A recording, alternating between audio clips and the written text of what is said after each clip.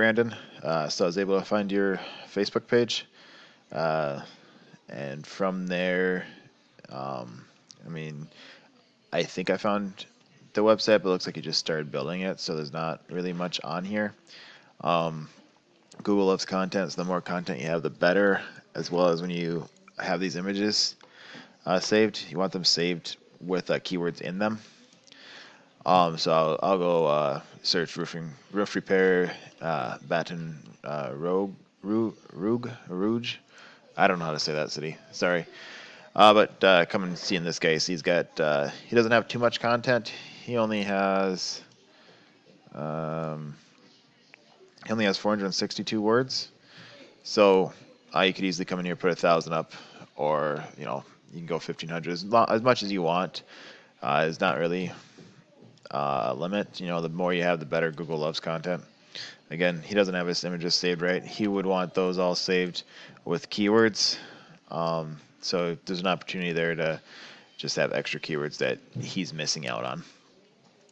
Plugging this guy into Ahrefs, you'll see he's got pretty good UR, pretty good DR, a lot of backlinks, a lot of referring domains, a lot of organic keywords, and he's got 1,600 people coming in a month.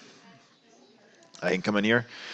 You can grab the backlinks that we like of his, like this one right here, 77 and 16. And it's linking back to his website. We can see what it is, see if we like it. Looks like this is just a sponsor right here. So he came out to this website and he just paid money for them to put his logo on this page and then to link back to him, as well as these other guys paid the same money to get a link back to their page. And he's probably done that he's probably paid several people. But yeah, other ways you can do it, you can get blogs, blog commenting. You can get sponsors, like I just showed you. You can get news articles, and there's other ways. Any time you can get a website to link back to, as long as it's the page relates to your industry. That's a good backlink to get, unless it's a spammy one. You don't want spammy ones. You want higher number ones. You don't want zeros, ones, single digits. You don't want those. It's the bigger, the higher number, the more strength, the more powerful the backlink is. So we can just go in there and grab the ones we like, and then go to other competitors and grab all those as well. I'm going to come in here and check out this guy's keywords. Obviously, his top one's going to be himself. He gets a bunch of people for that. But let's see. He gets a bunch of people for the near me. I don't know why. I don't know who knows how many of those actually convert. That's a national keyword. So, but here's one like weird, like roof repairs, Baton Rouge, 300 volume, 10 KD. 10 KD is not too bad. The lower the KD, the easier it is to rank for. The higher, the harder it is. So we'd want to get as many of these as we can.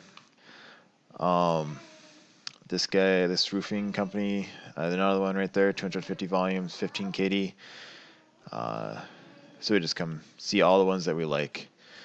New Orleans, I don't know if you're close to New Orleans or not, but there's another one you could go for. There's another one right there.